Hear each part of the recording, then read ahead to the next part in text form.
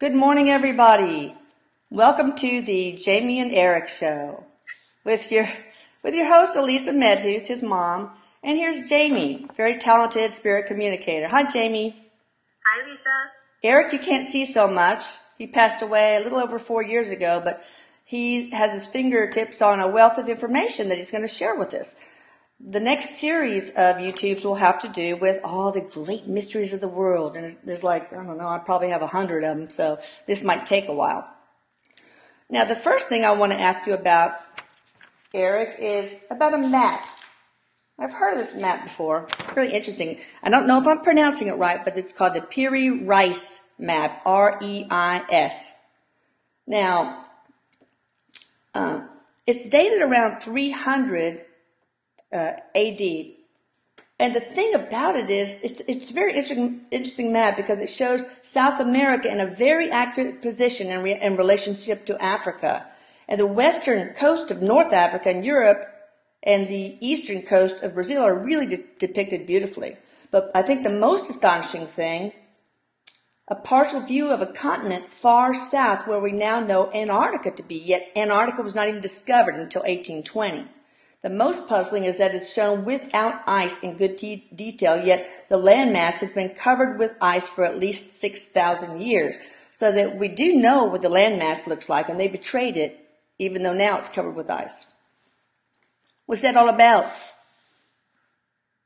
He said it's not forgery. And by the way, Eric wants to say hi to everyone who's watching and hi to his mom. Hi, baby. He's sitting behind the camera today, and I hope that he's not going to cause any interference. Yeah, he gave you a nice smell this morning, didn't he? He did. And it's not on me. It was only in the air, like somebody spritzed it like a perfume in the air. Eric, you might want to consider perfume or roses, okay? He said that wouldn't be my style. No, it's not your signature. So what's up, Eric? What's up about this map? He said it's not a fraud. And he sits back in his chair and he pulls his arms out and goes, we've all known about strange weather patterns. We as scientists can say that the land mass has been covered with ice for X amount of years, but there's always freaks of nature. Like you, Eric. He was doing something similar about you. Oh. And I looked at him like, I'm not saying that. And then it was funny. Anyways. So he's saying that he finds it really disappointing that a lot of the history depicts discovering land or land masses with power. The egotistical knowledge we have now is based on power, money, blah, blah, blah. Because it's just not right. Because we have so much proof that even the Vikings, we have so much proof that even the Vikings were in the middle of what we call United States today, decades and hundreds of years before it was discovered by Christopher Columbus. And he goes, why do we even still use the word discovered by when we had Native American Indians or first land people there for centuries before he even showed up? He said it's just warped.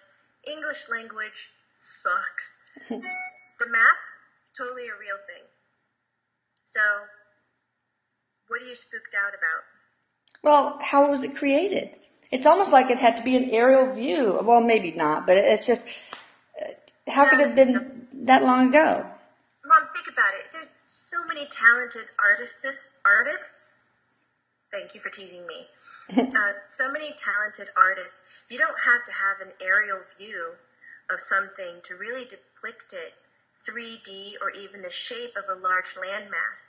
There's brilliant people out there. And of course, Mom, the people who are interested in even going out and mapping what their environment looks like to that grand of a scale is going to be someone who's passionate and extremely interested about it and documenting it. Are you trying to elude Big word. Kind of runs his hands through like a girl. Are you trying to allude that aliens were involved, Mom? Because we obviously didn't have flying ships, flying airplanes back then. Yeah, I thought maybe it's a possibility. Because how could they travel all the way? I mean, what kind of vessels could possibly travel all the way down to Antarctica and all around the world? Dude, Mom, are you kidding me? Boat, man. Have you looked at the designs of ships that they had back then? Yeah, they might have been shallow, which is a little messed up because water could get in very easily. But they had. Oh, he's showing me pictures. In my head, they look like very long canoes, like very oversized, large canoes. And he's showing me islands.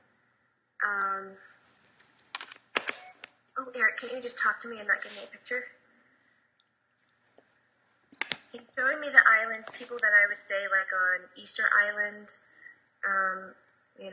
darker skinned, like Hawaiian, who could map islands halfway around the world and know exactly when to go and what season because of how the water would roll in or how the water would roll out, like when the storms would come.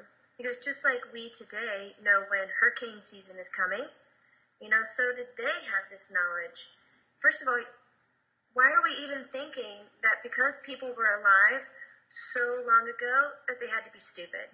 That our evolution and who we are today is absolutely, I want to imitate him, but it's so funny, absolutely wonderful and exceeding the knowledge of them. Because let's face it, we have radar, Eric. Oh my God, he goes, that's exactly my point. Because we don't have those radars back then, we gained that knowledge internally. Like, birds totally kick ass. They can navigate themselves anywhere around the world. What makes us think that the human has less knowledge or capability than the bird? Like, come on, Mom, seriously. Like, you watch your environment. If you didn't have TV, if you didn't have your iPad, if you didn't have your phone, you'd watch your environment. You'd know when the birds come and go. And if you were an explorer, you would follow that.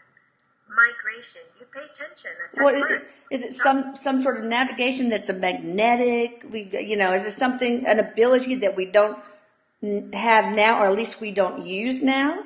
Like birds, they don't say, "Hey, which way the wind is the wind blowing?" Hey, where are you going, Bob? I think I'll go with you. I mean, how do they manage? The stars.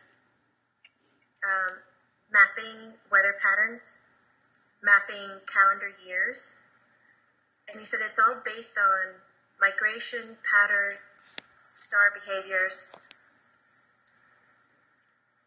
What you have talking about this map is like you were so cute, you printed out a copy. How did you know that? That's so funny. Yeah, she did not show me anything. That's funny. He said that it was not done by some interdimensional being. It wasn't helped by aliens. This is very creative, passionate explorers on Earth. And this is an accurate map. Well, why did they do this? Was there any purpose besides, hey, let's see what's shaking down in North Africa? Yeah, Mom, it was exactly for that reason. Okay. Where did they start? He shows me them starting, oh my God, I wish I had a map. North of Europe, not England, east of England. Greenland? It can't be that, I'm sure. The Faroe Islands?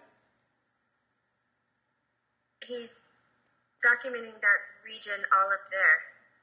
Oh, so is it west of Scandinavia?